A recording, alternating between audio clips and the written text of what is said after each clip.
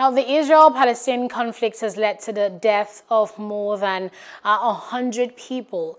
In reaction to this conflict, the United Nations has tried to step in as they called for a ceasefire. Details in this report. The Israeli fighter jets unleashed a series of heavy airstrikes at multiple locations in Gaza City earlier today. This came hours after Israeli Prime Minister Benjamin Netanyahu signaled the fourth war with Gaza's Hamas rulers would range on. It's been 5 days since Hamas brazenly fired rockets at Jerusalem and other Israeli cities in a totally unprovoked attack. This past week, millions of Israelis were forced into bomb shelters as missiles rained down on our cities. Several Israelis have been killed. Many more have been wounded. You know, and I know, no country would tolerate this. Israel will not tolerate this. Meanwhile, the international calls to ceasefire had continued to mount as the United Nations had called on an immediate ceasefire. On the implications to world peace and attack on media houses, a foreign affairs analyst spoke on the current crisis and possible solutions to end the conflict. The magnitude of the crisis you see now just shows you that a lot of work is still there to be done, especially by the Biden administration, which generally the United States has been the chief ally. For this to de-escalate, the United States will have to take a bold stance on what is going on.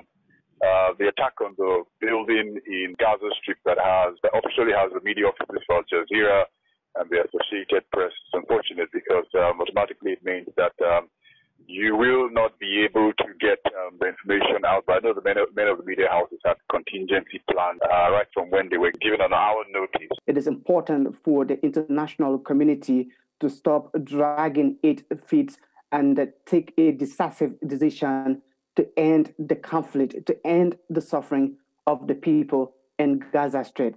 A local advocacy manager in Palestine gives an insight on the current developments. Palestinians are calling for a day to action tomorrow. They are calling for a general strike all over Palestine. They were facing also digital rights violations like account suspensions and content takedown. A public affairs analyst who spoke on the Plus TV's Africa's The Breakfast blames the Trump administration for collaborating with the Arab nations to make peace with the Israelis without making peace with the Palestinians.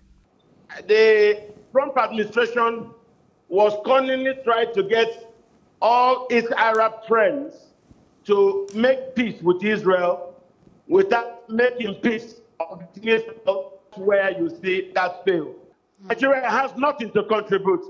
Nigeria is not even stable. Several countries have joined the forces to call on the United Nations to wade into the matter. But what happens next between Israel and Palestine remains to be seen. For Plus TV Africa, Ngozika or HSC. Hello, hope you enjoyed the news. Please do subscribe to our YouTube channel and don't forget to hit the notification button so you get notified about fresh news updates.